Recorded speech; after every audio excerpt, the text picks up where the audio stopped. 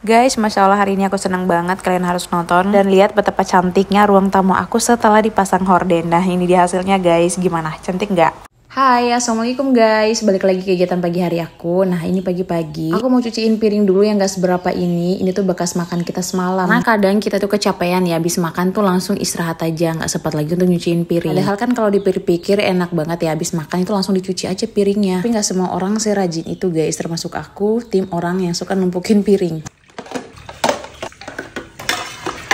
Oke, nggak terasa ini udah selesai aja cuci piringnya, dilanjut lagi aku mau bersih-bersih lantai. Setelah selesai cuci piring tadi, kita istirahat sebentar dan tiba-tiba aku dikagetkan sama tukang horden yang kemarin itu datang guys. Tapi pas proses pemasangan gorden yang ini tuh aku nggak record karena nggak enak gitu bu. Jadi sambil tunggu mereka selesai pasang, aku sambil lipat pakaian. Tapi aku nggak sempat videoin karena memori aku tuh udah full. Dan ini aku mau spill dari bahannya aja dulu, cakep banget. Aku nggak tahu sih ini jenis bahan apa, yang jelas mantap, pol.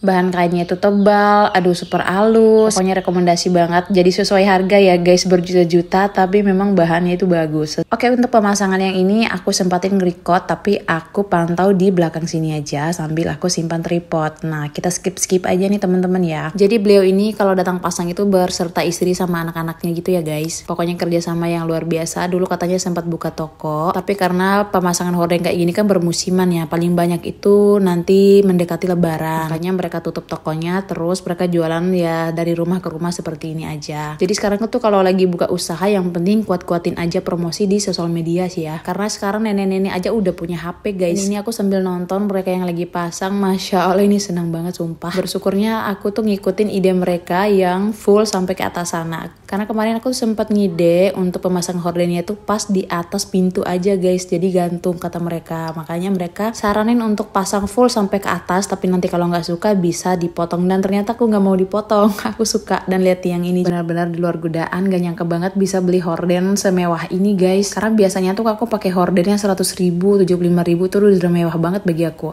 Nah karena ini suami udah datang, aku suruh videoin dulu. Ini aku mau unboxing pintunya nih yang udah lama banget baru di unboxing sekarang. Kenapa aku bela-belain buka sekarang biar kelihatan cantik nih hordennya. Karena yang punya horden juga nanti mau review kan buat mereka untuk posting di sosial medianya. Jadi kalau udah buka plastiknya ini teman-teman, warnanya tuh cakep bener ya. Jadi nanti tuh rencananya untuk bagian luarnya kita kasih kombinasi lagi ya untuk pintu ya, biar nggak polosan aja.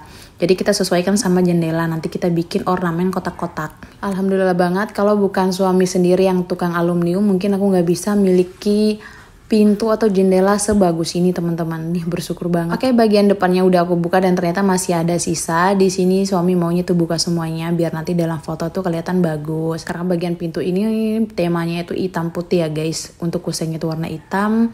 Bagian pintunya ini bahan alkopan ini warnanya putih. Ini di double ya. Jadi menurut aku ini udah pas banget ya teman-teman sama warna horden yang warna abu, terus plafonnya juga ada abu mudanya. Ini sesuai rekomendasi dari teman-teman kemarin yang komen banyak banget. Ini udah aku copy teman-teman, tuh aku mau spillin lagi. Dan ini tuh suami berkali-kali pegang kainnya katanya tuh bagus, dari ikatannya aja tuh udah bagus. Nah ini dia nih teman-teman. Jadi tukang hordennya udah pulang ya. Nah jadi hasil akhirnya seperti ini. Kalau udah dibukain pintu, terus bagian sampingnya juga tuh untuk hordennya tuh udah diikat. Bener-bener cantik banget bunda, nggak nyesel.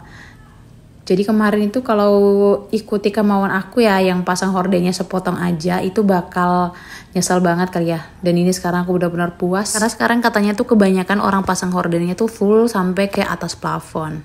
Oke, karena bagian ruang tamu sini ada sedikit kotoran debu abis bor-bornya tadi. Nah, di sini aku lagi sapu-sapu dulu ya teman-teman. Nah, sebelumnya untuk bagian kamar aku, kamarnya Kakak Naila, nanti aku pasangin horden yang warna abu juga. Warnanya sama, tapi untuk bahannya mungkin beda karena aku belinya tuh yang paketan harga 130.000 dapat 4. Biasa guys di aplikasi TikTok itu banyak banget yang jualan seperti itu dan aku belum buka sampai sekarang paketnya karena suami aku tuh belum potong-potong pipa ya. Jadi nanti untuk pipanya tuh suami sendiri yang punya, yang potong-potong, terus nanti kita pasang sendiri. Nah, karena ini udah mau maghrib, di sini aku sapu-sapu dulu biar debu-debunya tuh terhempas. Dan gak lupa ya untuk terasnya juga kita sapu teman-teman, karena anak-anak tuh walau malam tetap keluar masuk di sini. Pokoknya untuk sementara ini ruang tamu ini menjadi ruang terfavorit kalau lagi video beberes ya. Pokoknya suka banget. Oke, udah selesai sapu-sapu, ini tutup pintu dan jendelanya jangan lupa ditutup juga karena udah mau malam. Jadi mulai besok video beberes rumahnya ada nuansa baru ya guys. Di ruang tamu sudah ada ini. Karena capek capek, bawaan dari kemarin habis pindahan rumah tuh luar biasa capek banget. Jadi malam ini aku nggak masak. Ini aku titip bakso sama suami pergi sholat. Ya udah kalau gitu kita makan bakso dulu ya guys. Aku kalau disuruh makan-makan yang lain itu,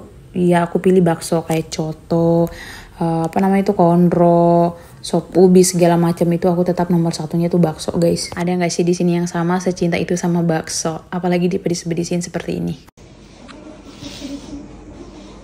Masya Allah. Gimana guys? Masya Allah, tabrak kali ini bagus banget, suka. Ini sesuai sama harga ya. Yang kemarin komen rekomendasi warna abu tua, ini aku udah copy dan hasilnya memang bagus. Kombinasinya tuh pas guys, sama warna hijau juga masuk. Dan ini ada abu-abu mudanya juga bagian atas, pokoknya udah keren banget sih. Tuh.